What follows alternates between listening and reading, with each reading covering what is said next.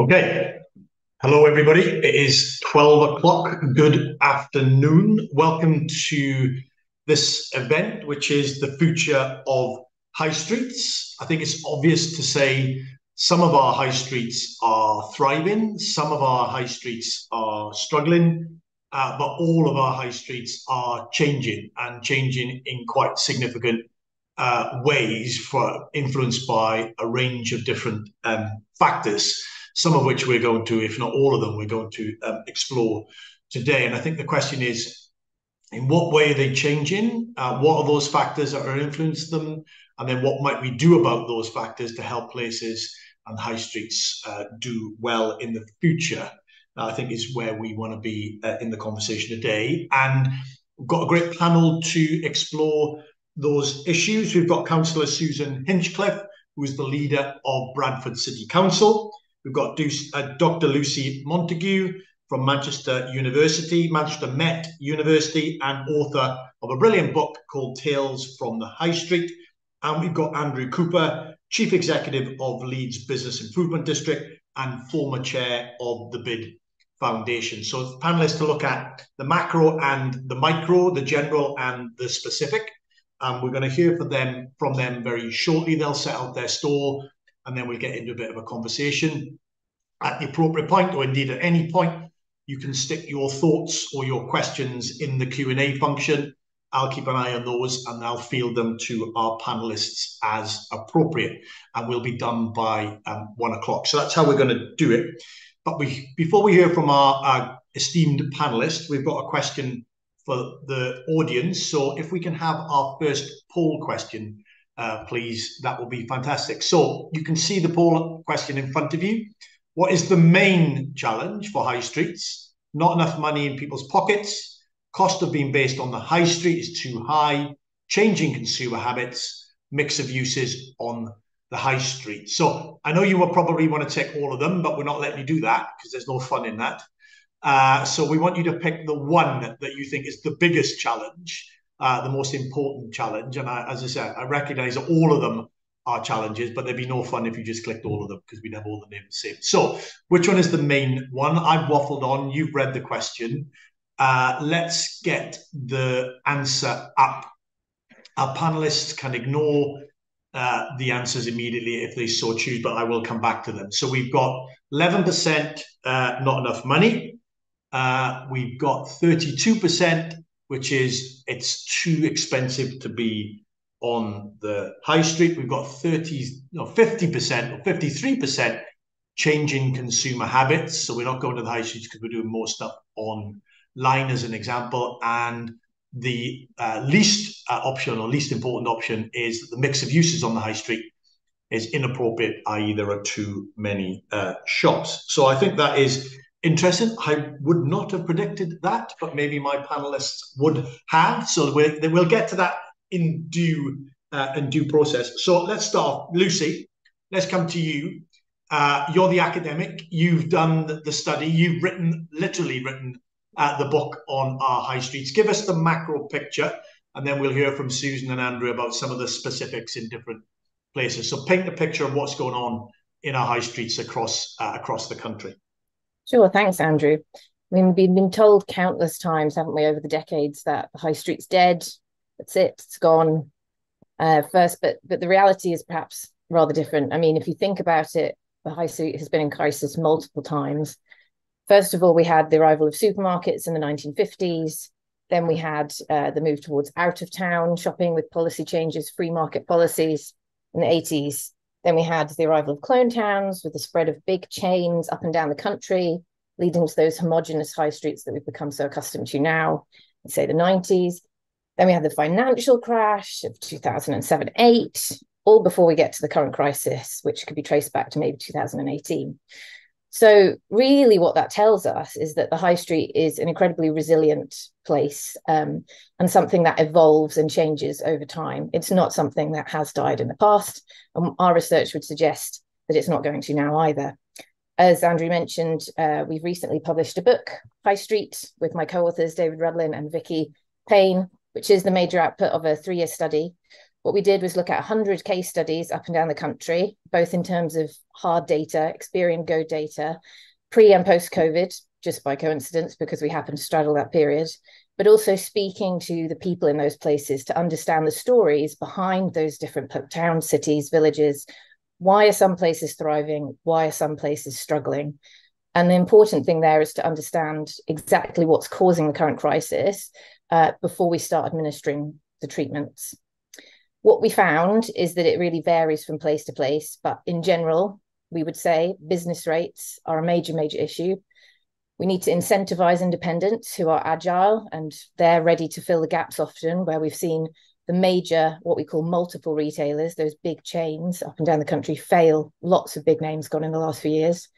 So putting less emphasis on those because previously they have been the big target and in fact what's driven rankings across towns and centres in terms of their retail offer. We need to tread carefully around permitted development rights, in particular the change of use from not just retail to other commercial, but from commercial uses to residential in particular places, which has the threat of undermining the kind of retail offer and the resilience of a place in the long term. And also, really importantly, we need to think about much more strong, better, more positive planning policies around town centre first and halting out town development. If we get it right, the good news is we think that this really all points to a much more positive future for the high street, which could actually become much more diverse, much more community oriented, more resilient, more entrepreneurial in the long term. It means something probably with a greater mix of uses, people living there, more services and hospitality, a thriving evening economy, more public services, all of that sitting alongside an ongoing retail role for the most resilient of the multiples that we're left with, who are battered but bruised but surviving, and a really, really strong independent retail sector. That just needs really clear positive moves at a national policy level and support for local interventions. Brilliant. We'll come back to a lot of those sort of themes. I think that, one of the things that we've talked about before as well, Lucy, the balance between wanting change, encouraging change, but not just having any change, right? I mean, your point around, yes, we want some more residential in and around our high streets, in and around our town centres and city centres, but we need to be mindful about how that mixes in with the other uses and doesn't ultimately then become the thing that drives other uses out for a variety of different reasons. So I think there's something in that we'll definitely come back to that. And similarly, get your thoughts on the role of business rates or the costs of being on the high street and how we might need to think about that moving forward because of the different consumer habits that we now have. Right, Susan, give us the view from Bradford in sort of sense as to what's happening. How did some of these issues play out? What are some of the things that you're then thinking about doing in Bradford to kind of mitigate some of the downsides, but also maximize some of the upsides? So first of all, I think the future of the high street is real. As Lucy said, there is a future for the high street. And I think any politician who ignores that is at their peril because it's a weather vane for how people think about their lives. And if you have a good, thriving high street, they'll feel happier about where they live and saying they're proud of where they're from. So it's a very important political issue for us. In Bradford, we saw the change in retail coming a long time ago. So we've been planning for this a while ago. And I think some of the core cities they've been insulated from the conversations we've been having because the top 100 retailers were in the core cities and nowhere else. So we've had to confront this a few years ago. So we know that there is not going to be the need for that much retail space in future. And all our high streets, wherever they are in the country, have relied very much on retail space.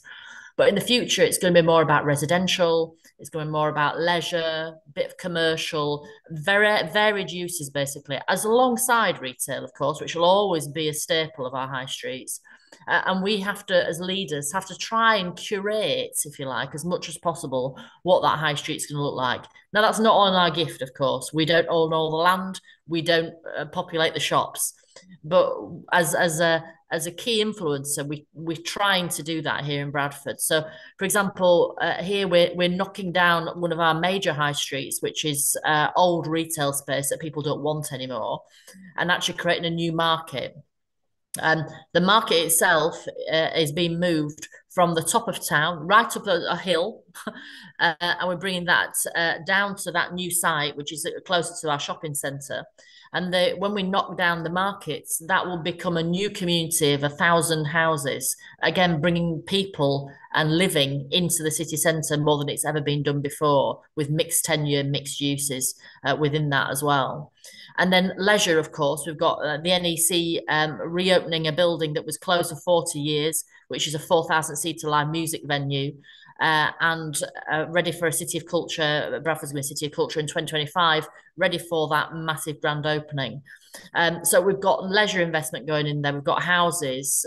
We've got commercial office space. We've got a new office block going in, which people think they don't need offices anymore. However, anybody with massive estate of offices might not need that much space, but might want a smaller space and one floor in a smaller building. So commercial office space is not dead. It's still part of the mix. It's just how you curate that. Going back to your question, I would have been one who would have ticked actually cost of living crisis and money in people's pockets. Because the richer people are, I think there's a correlation between the richer the area, the more populated the high street is.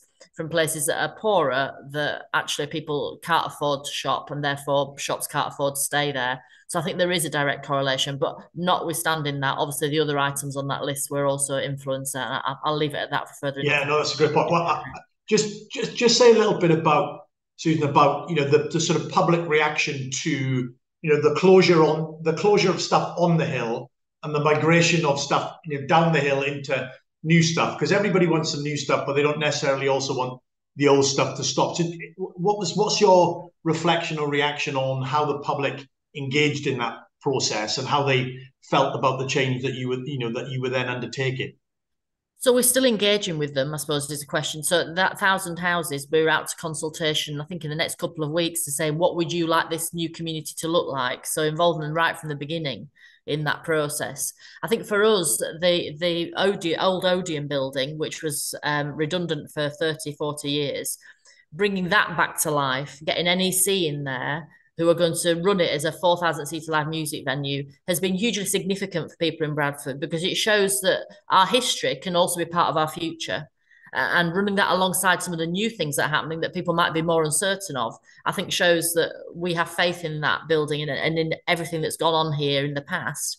And we are willing to refashion things, repurpose things for the future alongside the new. It's trying to keep the old and the new together, so that people still feel a sense of belonging to the place. Yeah, great. Excellent. Well, I will come back and you can say a little bit more about how the local authority thinks about what's going on. But Andrew, come in now, and just obviously you're part of, chief executive of the Leeds bid, but you're also part of the national bid movement, and obviously bids have a particular function, particular role, particular set of responsibilities. So just bring that to bear on some of the questions about how we think about the high street, what the factors are influencing, and then we'll get into a bit of a chat. Absolutely. So the first thing was, what's the current state of the high street and what are the challenges and the opportunities? And I look out the window to my right and see Leeds. And Leeds, like a lot of cities, have had challenges with their retail because it's some big names have gone in recent years. Debenhams, Topshop, House of Fraser. And if you go back a bit further, you'll have British Home Stores. And if you go back even further, you've got your Woolworths and so on.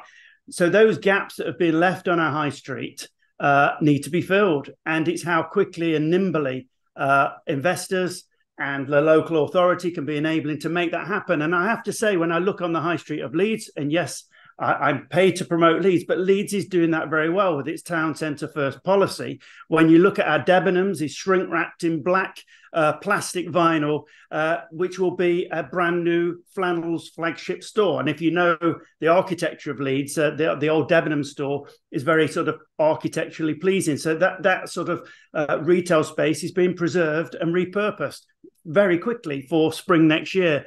The top shop in the city, which sits on the parameters of our Trinity shopping centre, which is 10 years old, but architecturally it's still as fresh as if it was born yesterday, is going to host the new sort of Zara store, flagship store in Leeds. So again, recalibrating and opening in the summer of 2024. And then a lot of big core cities that has been mentioned earlier has this big House of Fraser hole.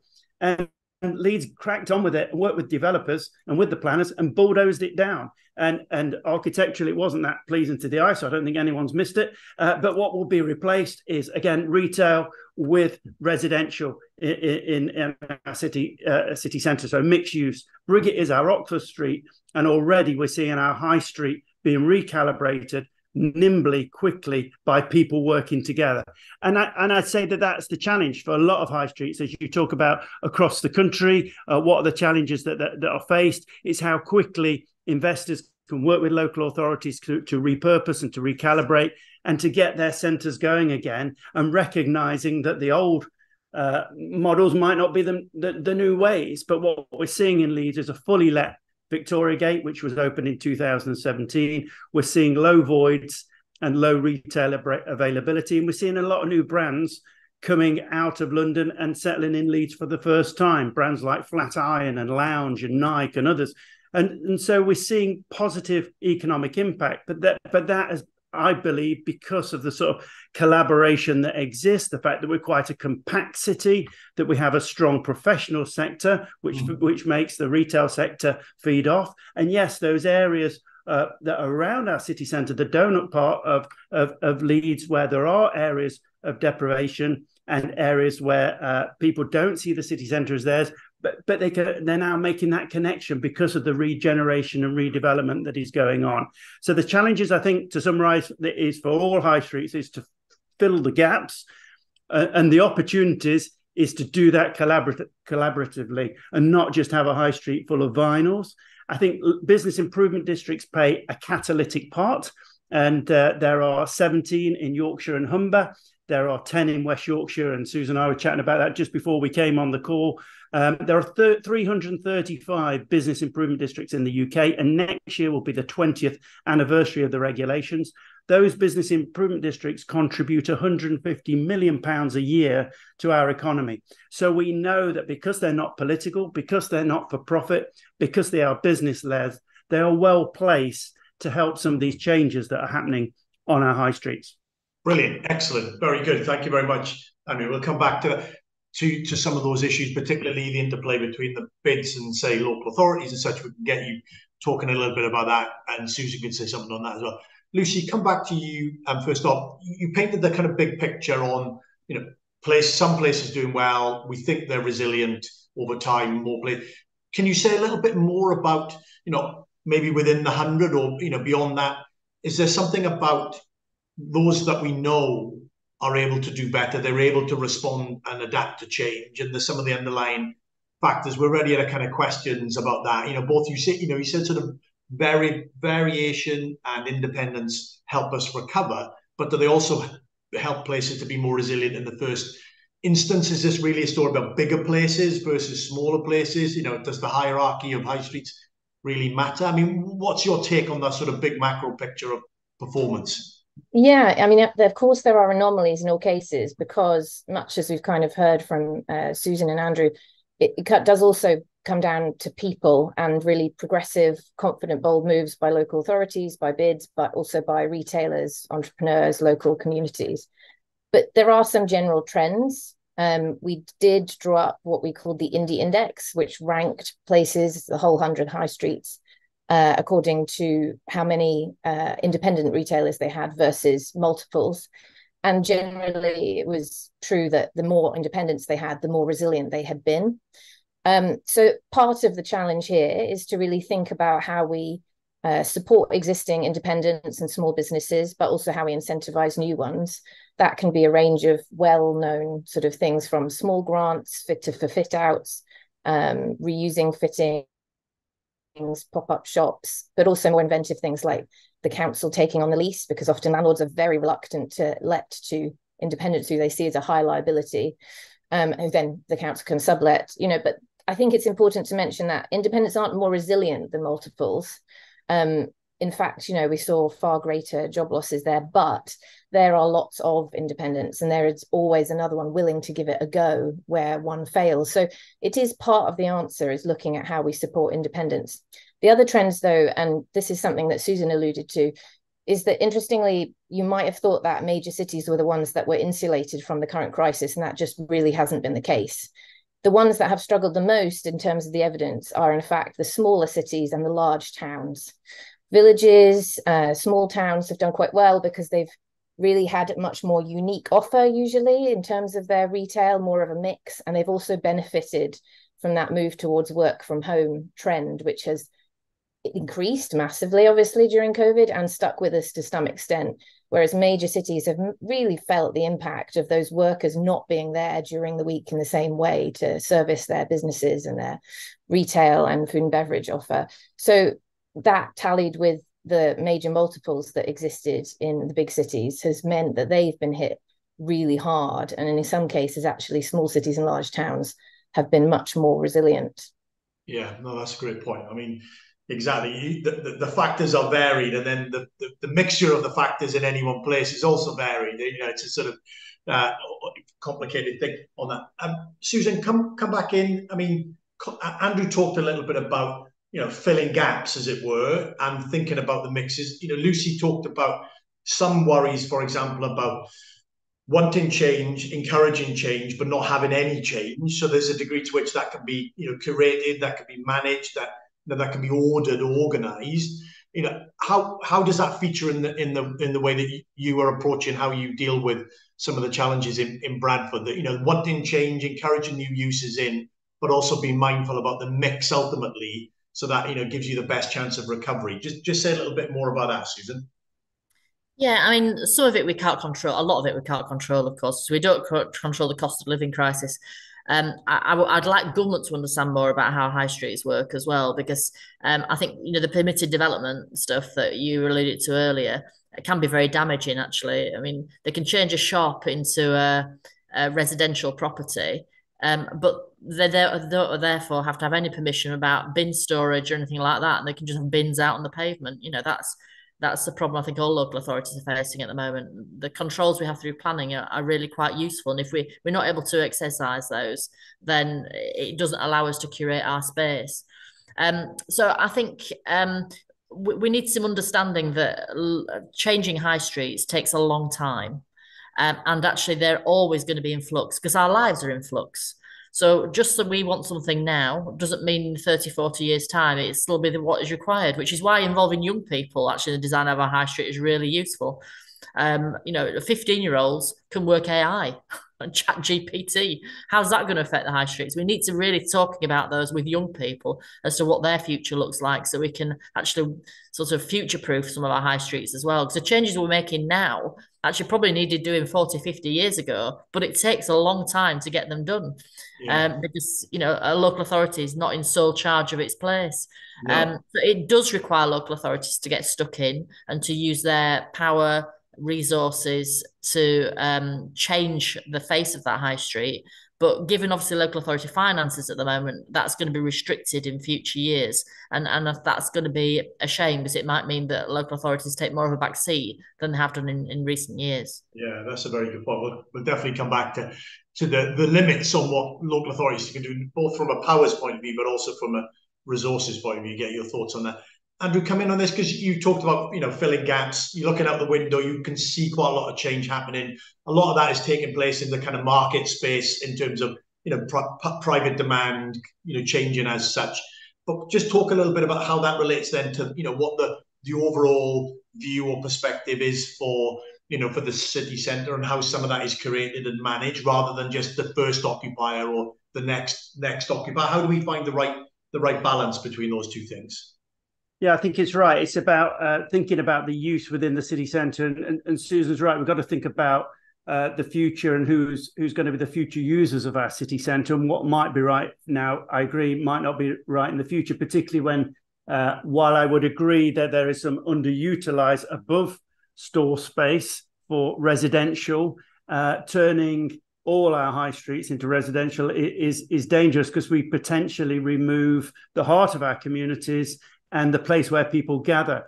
And so I strongly believe that it requires all parties to come together. And I mean, that's not a political thing, that's a general thing, but investors, retail brands, independents, residential, to curate how they want to see their high street look in the future. And it's only through true collaboration that some of these changes can take place. And just as an aside, we're just mentioning young people, and young people are really important. And someone said to me the other day, Andrew, there's a lot of people, young people, gathering after school on our high street, which is Briggate. And I said, yeah, that's a good thing, because they feel it a safe place. They think it's that, yeah, but they're causing a bit of nuisance. Yeah, they might be, as we all did when we left school at 4 o'clock in whatever age we lived in. But they feel that the high street is theirs, and they feel safe in that space, maybe because of the brands that they associate with around them.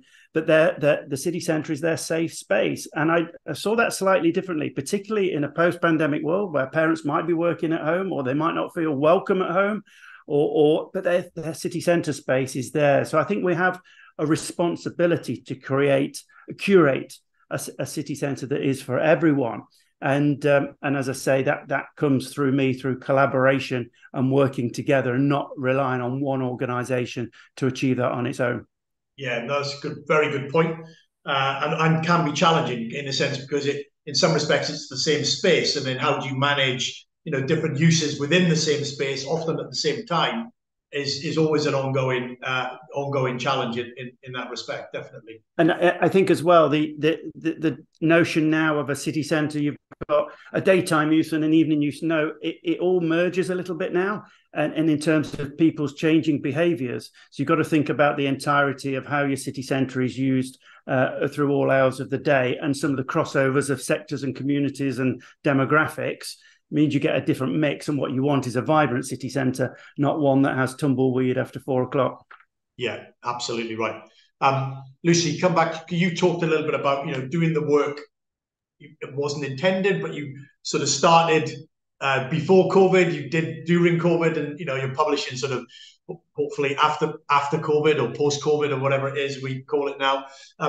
Quite a couple of questions on: did you see during the sort of process? Have you seen noticeable change in the way that people are using their high streets pre and post? There's this kind of couple of questions on: do we see people using them as local hubs, going there to work in co-working space, whereas maybe before they went into their main office? Is that the kind of thing? We seem to have seen a bigger recovery on weekends on a kind of consumption entertainment basis than we have necessarily in the working week. I mean, how would you frame sort of COVID particular related trends, Lucy? I mean, what would you say on that? I suppose the big surprise there is that it actually didn't really change anything for the high street. The patterns that we see now are patterns that existed before COVID hit. It accelerated some of them, definitely, but some things have started to level out. For example, the impact of online retailing. Obviously, it was climbing before COVID. It spiked massively when we hit that first lockdown for obvious reasons. All non-essential retail was forced to close, but it's dropping, and it's continued to drop. We think it will probably stabilize around a quarter of all retail sales. So it hasn't had the big devastating impact, actually. And it was very interesting to see in the poll that people thought that was the big issue. And I think, we've been told that a lot in the media and the headlines, that online is the big threat. It's not. Statistically, it's not. And in fact, there's a lot of examples now of where retailers are using it very successfully in a sort of hybrid form, what we call omni-channel retailing, where they have a physical store and also an online presence, either their own website or using Amazon, eBay, Etsy, Discogs. There are lots of independents as well as for big multiples to have that online presence. They get a halo effect. Where they have a physical store, they get greater online traffic and sales as well. So it's really, actually, ironically, perhaps, possibly not only not the death of the high street, but could be its savior, because it gives even independents access to a much wider market, a much wider audience. They're not entirely reliant on footfall through their door. So online is not the big baddie, I suppose, that we thought it was going to be, and it hasn't had a lasting impact from the increase over COVID. The other thing, though, that we saw, which you might expect to be related to COVID, is there was already a trend towards experiences rather than stuff. So people are moving towards going out for coffee, a meal, those sorts of things on the high street, rather than going in to buy more things in shops. That started before it continued to increase, of course, arguably because once lockdown was lifted, people really wanted to get back out there having those physical experiences. So that is the biggest sector that's seeing the most exponential increase across high streets, is that food and beverage sector, whilst most others continue to drop. Brilliant. So, I mean, that experience sort of angle, we do hear much more of that. Susan, obviously you talked about the music venue being a critical bit of the future jigsaw, as it were, of Bradford. Is that reflecting on the desire for people to be out experiencing stuff, not just necessarily buying stuff or consuming stuff in shops? Is that part of the thinking in Bradford? Yeah, I mean, you can't over rely on it like you shouldn't over rely on retail. It needs to be part of a whole package. But for us, having the 4,000 seat live music venue, Bradford Live is what we're going to call it. But the markets as also that we're doing as well in Darley Street Market, that has also got an outdoor entertainment space with it, with a big screen up, because we recognise that food and leisure thing needs mixing. It's not just about going in shopping, coming out again. It's about the whole experience. They call it about shop-attainment, don't they? Are they still talking about that, Andrew? I think they probably are. When people come into a city centre, it needs to be something which is entertainment, which has got shopping incorporated in it, but it's a leisure pursuit now. And we need to make it attractive for people to be there. So we're trying to include leisure and enjoyment and entertainment wherever you go, with high quality street public realm, of course, as well. We have City Park here with the fountains, which is a major space for us, right outside City Hall, which is where I am now. And that is an iconic image for us as a city now, which projects our might as a place all across the world. So the city centre is our shop window, and how you present it is really significant for the whole economy and how our brand as a place is perceived. Yeah, I'm happy to share my personal biases. I've never felt shopping has been entertainment, but that's entirely down to me and nothing to do with the experiences that wonderful places like Bradford and Leeds and others offer. It's simply a reflection on the strange person that I am. Anyway, Andrew, coming on this sort of finding the balance between not just the classic retail offer that we often associate with days of yore, but actually, and how are you deliberately trying to make that happen in somewhere like Leeds? What can we learn from how Leeds has gone down that approach? And obviously, you've got a live question about some of your markets. They are covered, some of your markets in Leeds, but what's the future of them? They need to adapt. They're a pivotal part of the future as well, but they will need some adaptation. Yeah, there's eight shopping centres in Leeds, including the indoor market, and the market is biggest in Europe. It's very vibrant. It is a bed for startups as well, where in terms of a test bed. There's opportunities in there for young independents to give it a go and to see if they can progress from a market stall to a high street shop. So I think that's really important in a place.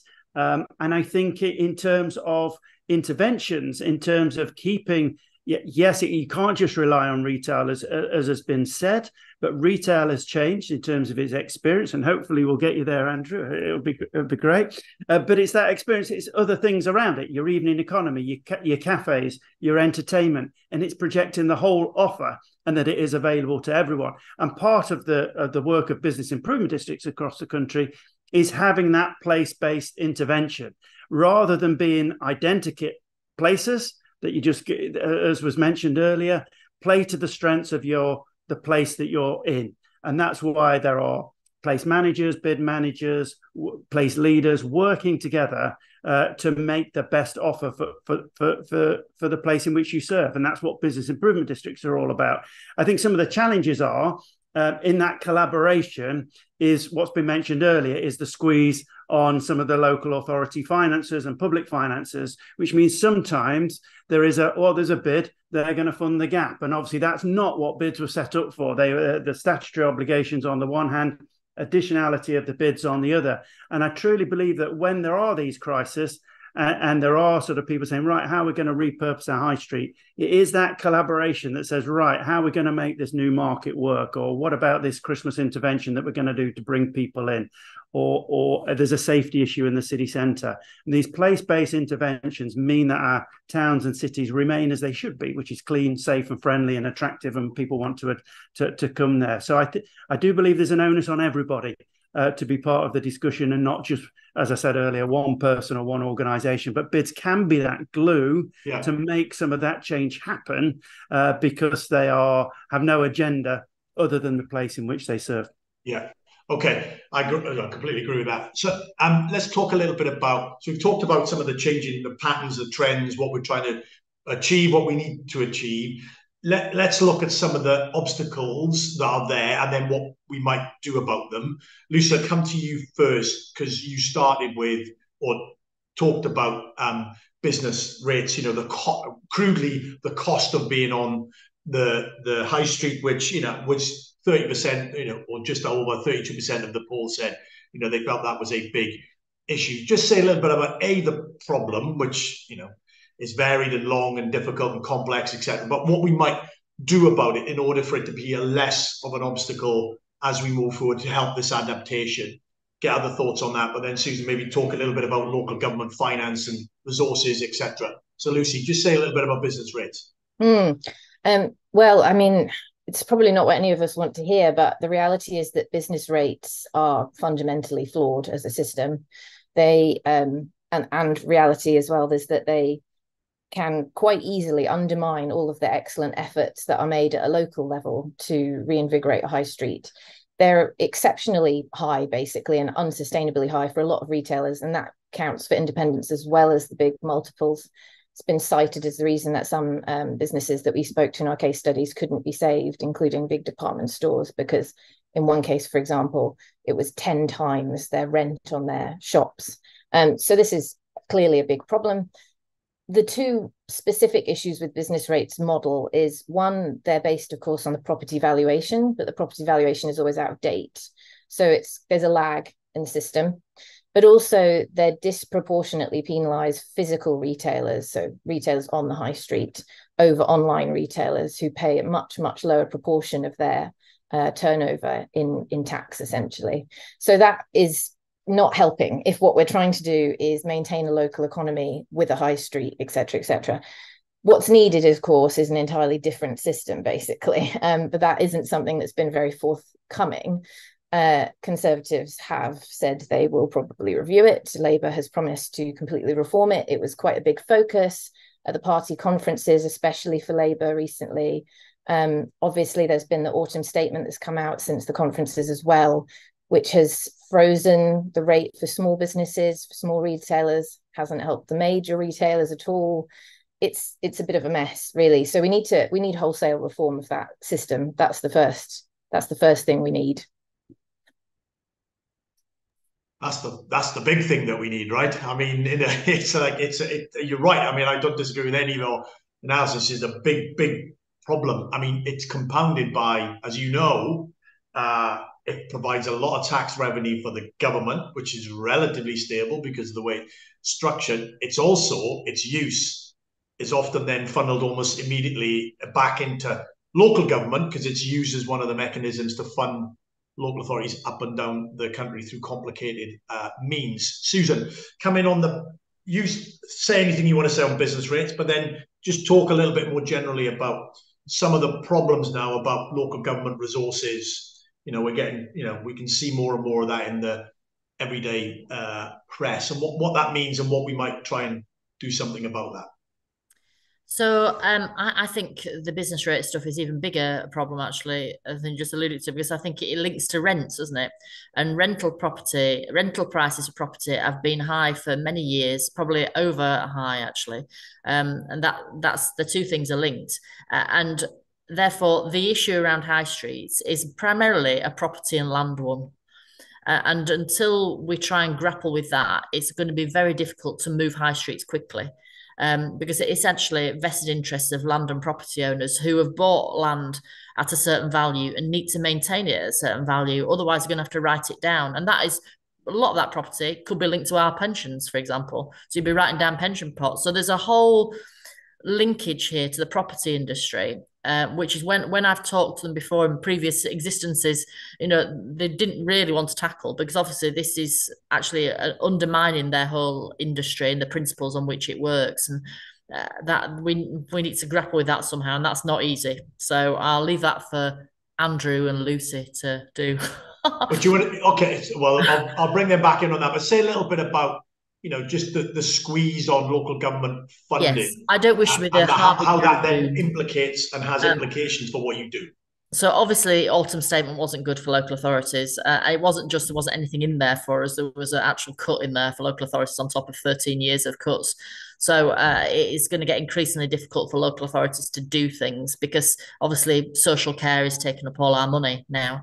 So, but I'm somebody who never says no to things instead of we can't is not a question that I really like hearing. So we have to think about how we do things, and that is again losing soft power, influencing. It's about working with private sector partners. The English Cities Fund, for example, are leading on our 1,000 unit houses at the top of town. That's not the council doing that, it's working with those partners, using different vehicles to get things done. So UK Investment Bank, is some different models they can have. So we're going to have different models of how public sector can be supported to invest in its places. And in an economy which is not growing, that is hard to do. But there needs to be some grown-up conversations about what financial vehicles are out there for us to be able to sustain the change that we need to, because otherwise, every high street is going to fall behind, and UK citizens won't tolerate that. No, I agree with that. I completely agree with that. And you raised some interesting questions about, the role of property owners and landlords, and particularly in places that are, maybe struggling a bit more, where the incentive is actually to sit on the asset rather than to reuse the asset, which makes sense from their perspective, but not from a public perspective, where we actually want to bring those assets and uses back into use in some shape or form. And how do we do that? I think is an interesting kind of question. Maybe Lucy, some of the case studies offer some insights as to how do you get meanwhile or interim or occasional uses into some of those assets, even while they stay as they are. Andrew, come in on this. The general cost of doing business on the high street. Where does that fare for you? Your kind of your bid members, are they worried about that? Do we want to? Obviously, they'd like to see reductions, but. Yeah, definitely business rates. Every government comes in and says it's going to review it, and it never gets reviewed. And obviously, business improvement district is based on the business rates model, so one will affect the other. Just coming back on to property owners for a minute, and then I'll come on to a few other points. It would be really great as a country if we had a database of property owners. Some of the challenges within our city centres, we don't know who owns the building. Just to get an eye bolt in to put some Christmas lights up, or a hanging basket, or something quite simple, we don't know who owns the building, and it can be left there, as you said, for some time, and no action is taken. And I think what we're seeing, if we're talking about levelling up, well, let's level up with property owner bids. We have property owner bids in London, where landlords actively engage with their business improvement districts. So it's not just the tenant that pays, but the landlords pay. Well, let's have that further north as well, so we can actually engage with property owners and get a sense of what is best for a place. In terms of developments as well, you say, an empty property that might be there, and can the compulsory purchase make something happen? But when something does happen with a place, sometimes property owners don't communicate it. Just by putting something outside the property to let people know what the future is going to look like and when it's going to finish, it actually goes a long way to the motivation of customers who are coming into that sense of place. And I think that is something that should be enshrined in law a little bit, rather than leaving places void and empty, and then you don't know what's going on behind the scenes, because often there is something happening, but it isn't communicated up front. As I said, I think business rates and the costs on the high street, business rates does need a reform.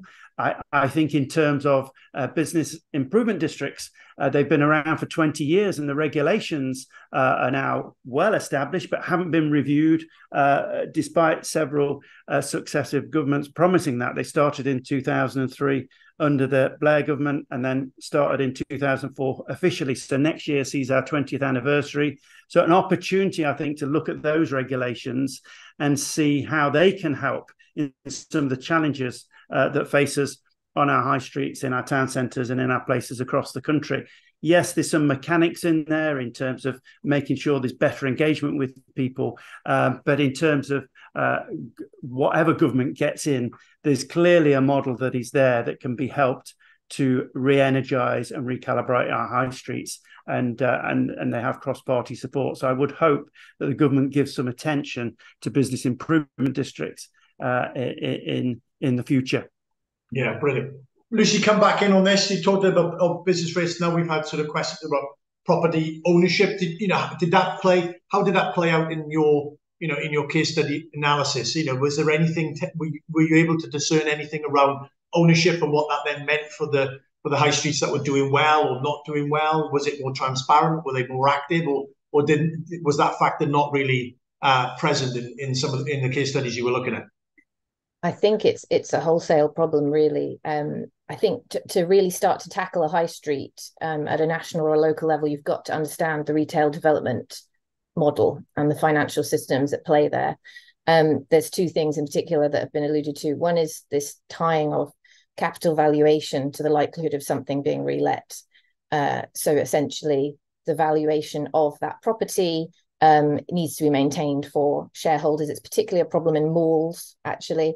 So the owners or the asset managers are much more reluctant to drop the rent and therefore refill that property, which is what you'd expect if it's lying empty. You drop the rent. They don't want to do that because it's going to directly decimate their capital valuation. So they don't do that. The other thing that's happened in terms of property development models is that asset stripping has been what's polished off quite a lot of those big names that we were used to having on the high street, even the department stores.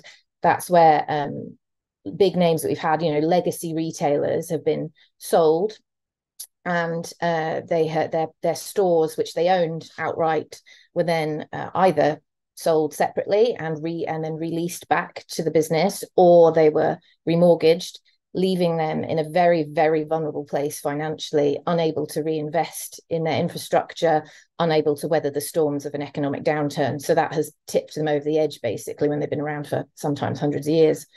So those things have been at play. The good news, I suppose, if we're to look at solutions in terms of retail development models, is that there are three things we've seen happening in our case studies that are possible ways forward.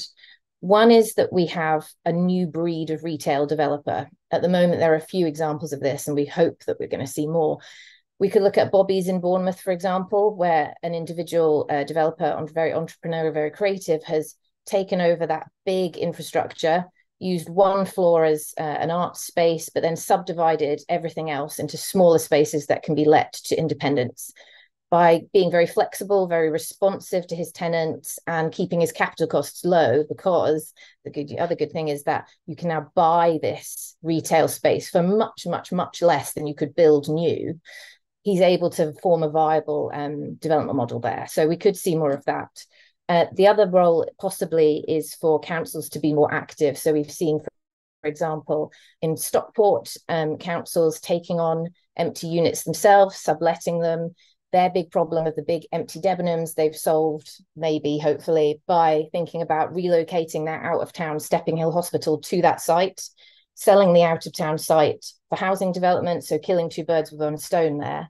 And of course, you then get the benefit of increased footfall in your town centre from having a hospital that's in the centre. The other option is, as we've spoken about a bit already, a mix of use. Some of the best schemes that have survived are things that fortunately didn't get through before some of the crises. And so where they were retail heavy to begin with, they've now been rethought as a much more mix of offices, retail, leisure, and residential. And that is a way forward as well. Yeah, brilliant. Susan, come in on that, because you talked a little bit about providing space and opportunities for office use, or that kind of, the office is not dead, people will need to come in. All the work that we've done shows us a relationship between the extent to which our cities and town centres are hubs of office activity, and then how that feeds into a range of other activities, whether it's retail, hospitality, entertainment, whatever. And actually, some of our more successful places, tend to have small amounts of retail relative to other uses, but it all does really well. Leeds is a kind of relatively good example of that alongside others. But again, that sort of future around Bradford's city centre being a hub for office-related or commercial activity, which then has benefits for a range of other things as well. It's part of the answer, isn't it, for us? I say we're not putting all our eggs in one basket in Bradford. We are trying to get a variety of uses to make us resilient for the future.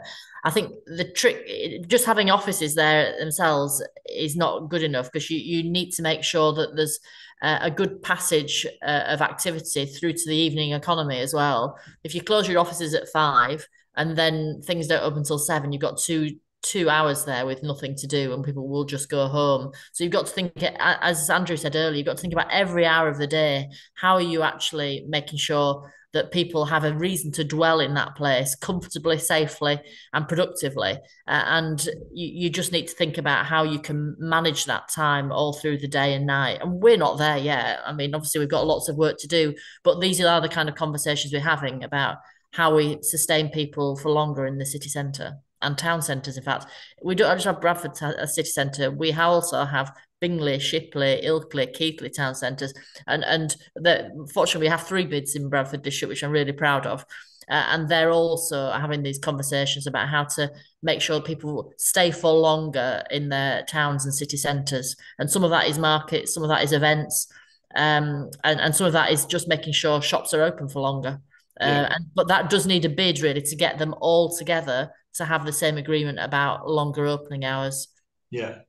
And come in on that in a general sense, but also I'm interested in, how you, as the bid and then the city centre, think about particularly bringing more residents back into our town and city centres, which is a good thing, but it needs to be managed carefully, right? Because in some respects, their needs and what they want from the place will be slightly different from those that consume it or as visitors or occasional. So just say a little bit about that as well, how you've gone about managing some of that, bringing some of those residents back in or people back in to live, and then how do you manage that so it's not a kind of negative experience for them? Absolutely right. The key thing is that the residents are the best ambassadors for your place, and if you don't engage with them and if they don't feel that their town or city centre is for them, then you're losing one of the most important clients or customers who are going to say good things about your city centre, about your town. So it's vital that they're engaged. And in Leeds, population circa 800,000 now, what we've done is to make sure our projects, particularly our events in the city centre, are free, particularly across summer and school holiday periods. We'll even include Bradford holiday periods as well to make sure people can come across from Bradford. But to make sure that we have free events in the city centre, that they feel not constrained by some of the costs of living that we've just been discussing, but they feel that their city centre is there. So whether it's putting animatronic dinosaurs in the city centre to create a free summer event, working with our Child Friendly Leeds initiative, and working with schools, to bring maybe parents who can't afford to take their kids on summer holidays, to bring them into the city centre to experience some of that free activity is really important. So getting that engagement is key. I would say for any place, you sort of look at your strengths and then think, right, what events can we do?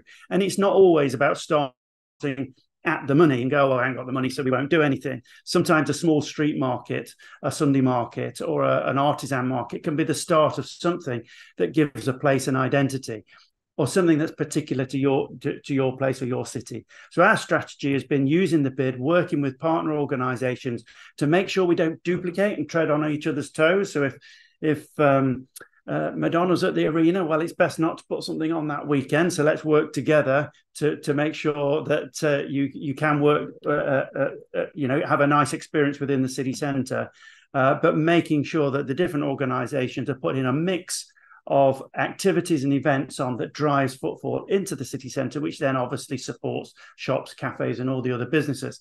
And going back to the other point about the office sector, really important because a lot of them commute in and see Leeds as their sort of place of work.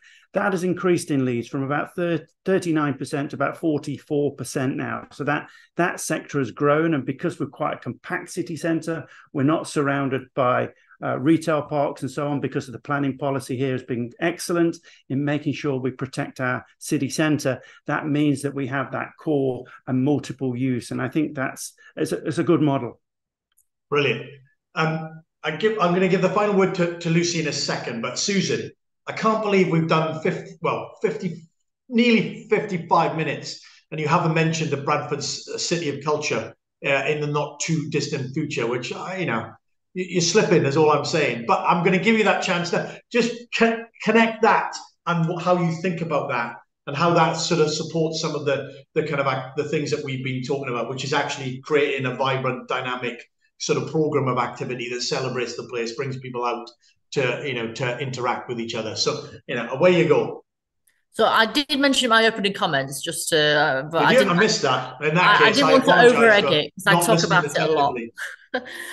But just before, I was going to say as well that Bradford is a very beautiful city. So we have lots and lots of listed buildings here, sandstone, gorgeous buildings, which actually, because they're all listed, is not easy to adapt them as well. So I think there is a bit of a challenge therefore between heritage and new uses and new high streets. But that's probably a conversation for another workshop.